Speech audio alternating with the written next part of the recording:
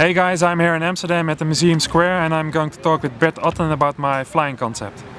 I'm Bert Otten, Professor of Neuromechanics in Univeristy of Groningen, human movement scientist.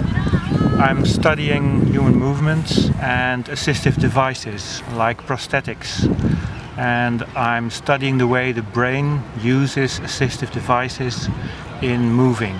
Hey Bert, I just sent you my concept of my semi-human powered flying device. And I was wondering, could you tell me if you think it's even possible to do things like that as a human being? Absolutely. There are of course technical problems, like how are you going to get batteries that are not too heavy and can last for a while? How are you going to get engines that are not too heavy and produce enough power?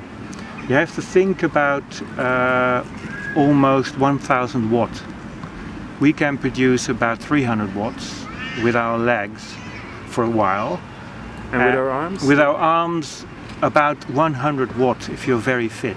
So that's not enough to fly. But if you add assistive engines to it, it could be done. And then the lovely thing would be that your movements would be amplified with more force onto extra wings, and they don't even have to be very large wings.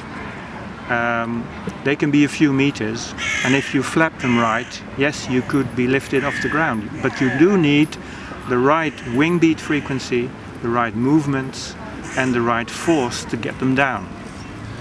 What do you think about our scope of flight if we are depending on battery power? Well, that's a very good question, because if you want to stay in the air for a long time, you need a lot of mass of batteries on board. You can already fly now, we call it jumping. It lasts for just a second.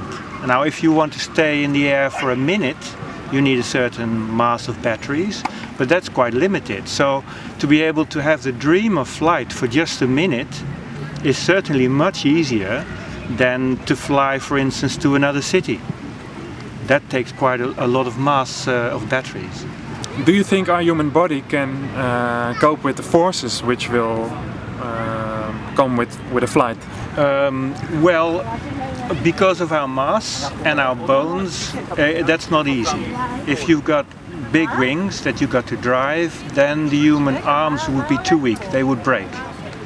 But if you've got assistive wings that have force transduction from the wings onto the engines, then it's no problem at all. Then the arms are not loaded by the wing forces. So if you've got wings that are self-carrying, then that's no problem at all.